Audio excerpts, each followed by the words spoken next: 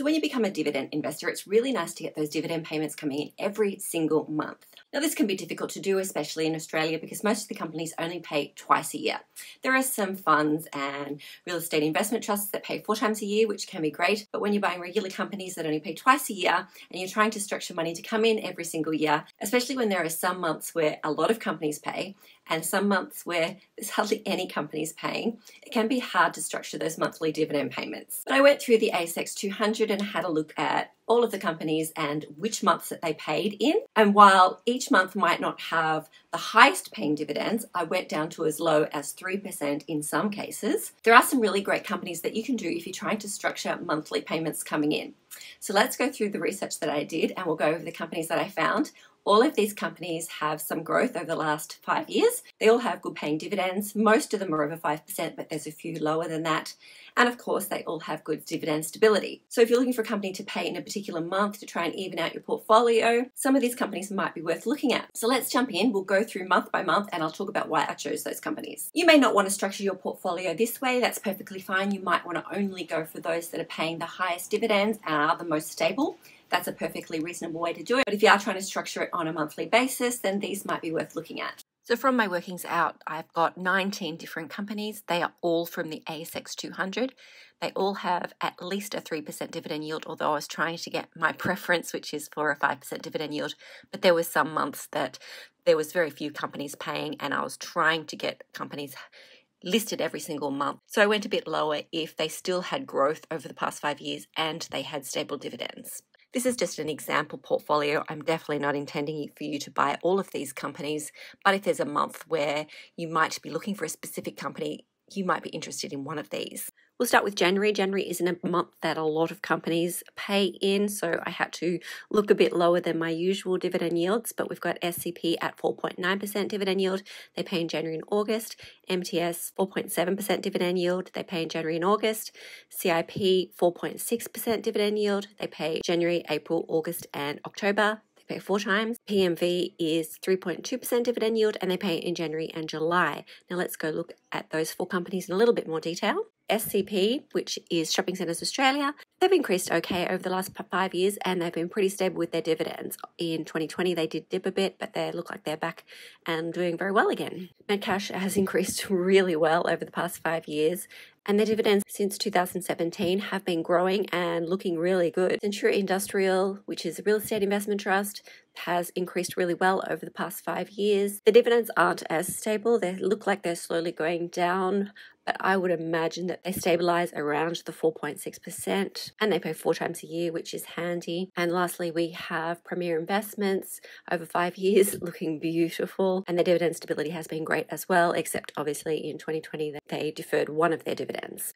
February is a pretty good month for dividends. The CLW 6.2% dividend yield, and they pay 4 times in February, May, August and November. GOZ 5.2% dividend yield in February and August. ABP 5% dividend yield in February and September. Dexus DXS, which is 5.1% in February and August, and CNI 3.5% dividend yield in February and July. So let's go into a little bit more detail. CLW Charter Hall increases okay over the last 5 years. Their dividend stability has been really good and growing over the years though, and it's nice and high. Growth Point Properties, okay growth over the last 5 years. Dividend stability has been good. They're starting to recover from 2020, and I think that they'll start to go back up. So we've got Abacus, which has slight growth over the last 5 years, but their dividends have been nice and stable. They deferred one of the dividends in 2020, but they're paying it back now. Dexus has had some growth over the last 5 years, not a great deal, but their dividends are nice and stable. They haven't changed much over the last 7-8 years. We have really high growth with Centuria Capital. They've increased quite substantially since about 2019, and their dividends have been growing also and are very stable. Now the dividend yield is a bit lower than normal. They do pay in July, which is a hard month to get dividends to pay in. March we have FMG with a super high dividend yield of 14.5%, and they pay in March and September. BHP also a high dividend, 8.5%, and they pay in March and September. You'll find most companies pay in March and September, very popular months for companies to pay. JB Hi-Fi, 5.8% dividend yield, March and September, and AMC, which is a 4% dividend yield, but they pay 4 times a year So let's look at those in more detail. Fortescue Metals has had brilliant growth over the last 5 years, and the dividends have been growing crazily as well, and it's got a super high dividend yield. BHP again has been growing. Most of the materials companies have been, and that dividend yield not as stable, but has been growing. JB Hi-Fi, one of my favorite retail stocks, has had great growth over the last 5 years, but those dividends are so super stable and growing, and we love the dividend yield over 5%. And then we have AMC, not the greatest growth over the last 5 years, and the dividends did dip in 2019, but they've stabilized since then. So if you can handle a 4% dividend yield, the reason I've included it is not only that it pays 4 times a year, but it pays in December and June, 2 months that are hard to find companies to pay in. In April, we have Rio, 9% dividend yield in April and September, SUL, 6.7% dividend yield in April and October, G&E, 6.5% dividend yield in April and October, SPK, Spark, 5.7% dividend yield in April and October, and CIP, which we already looked at in January. Let's look at the 4 companies we haven't looked at yet. We've got Rio Tinto, really strong growth over the last 5 years, and the dividends have been growing as well and looking great.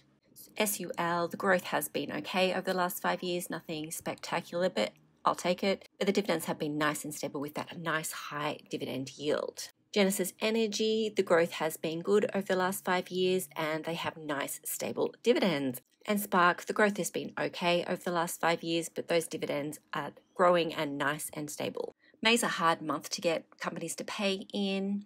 We've already got CLW that we already looked at in February, but they also pay May, which is why it's in the May list.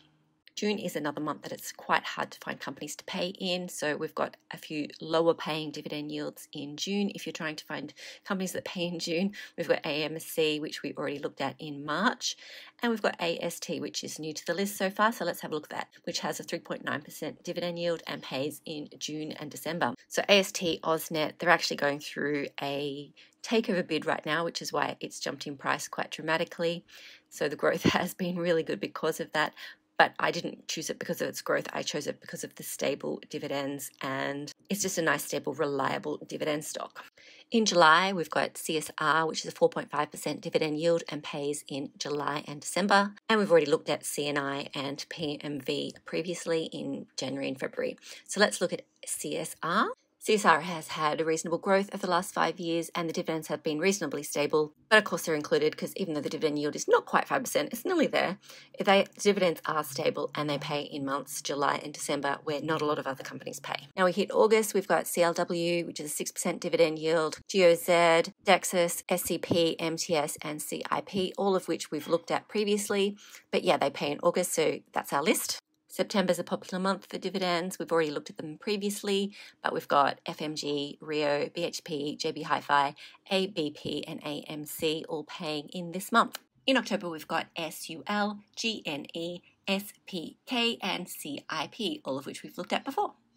November has CLW and December, of course, CSR, AMC and AST.